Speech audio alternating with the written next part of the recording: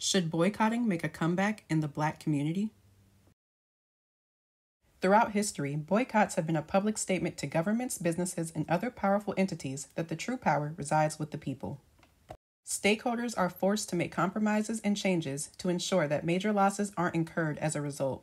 But do boycotts actually influence and initiate real change, or is it just a political statement? Do civil rights movements create real movement?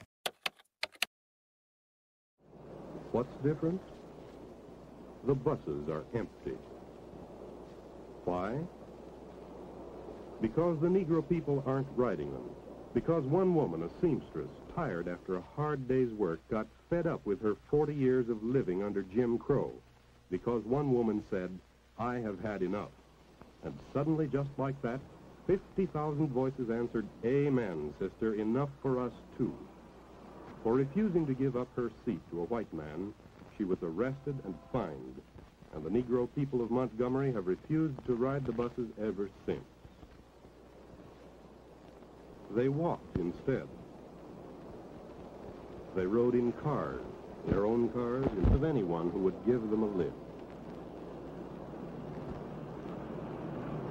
The buses waited still and lonely in their silent rows, or rode empty through the streets.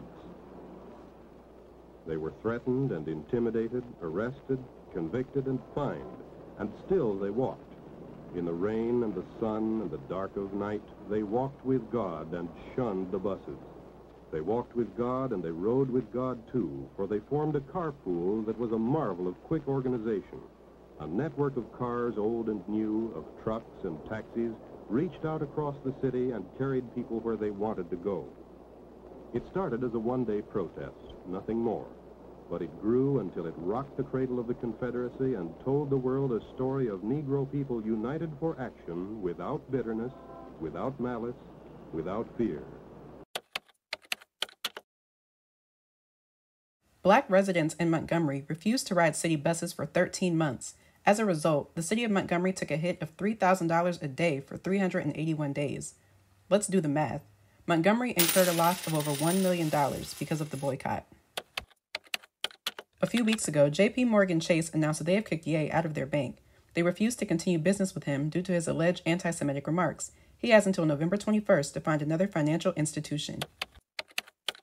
In 2005, J.P. Morgan Chase openly admitted and acknowledged the role their institution played in the transatlantic slave trade. Next question has to do with something near and dear to my heart.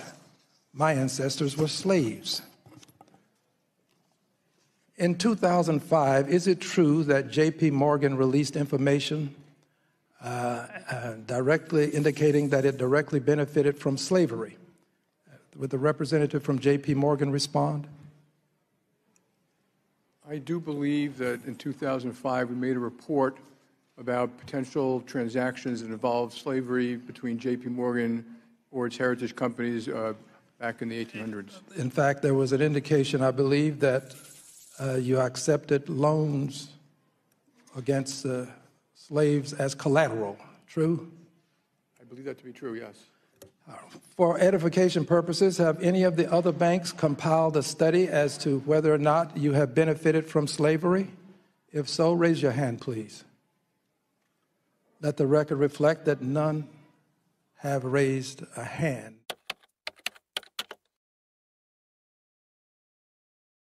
It's clear to see that the Black community must come together to stand against atrocities and form real plans to unify and strengthen ourselves against those who continue to keep us in a state of submission and oppression. Ye being kicked out of America's second largest bank is evidence of that. The Black community used to stand up against oppression and fight back.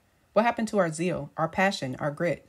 There are more of our people standing for LGBTQIA+ and abortion rights than the rights of the Black community. What a travesty. It's quite clear the actions that need to take place to move toward a more equitable future for us and the generations to come. We must take a firm stand against those who only see our value as a check in their pockets. We've seen positive examples from our ancestors. We do not have to do business with corporations who do not respect us. Similar to Jewish communities, we need to operate as one and move together in unity. Support Black-owned businesses. Do business with Black-owned banks. Boycott companies like Adidas, Vogue, Balenciaga, Prada, Dolce & Gabbana, Louis Vuitton, Burberry, Comme des Garçons, Tommy Hilfiger, Barney's, Dior, Gucci, and H&M. We do not have to settle for what seems convenient at the time. We work hard for everyone else's causes. It's time to put our interests first, and we can. Supporting our oppressors is supporting our oppression.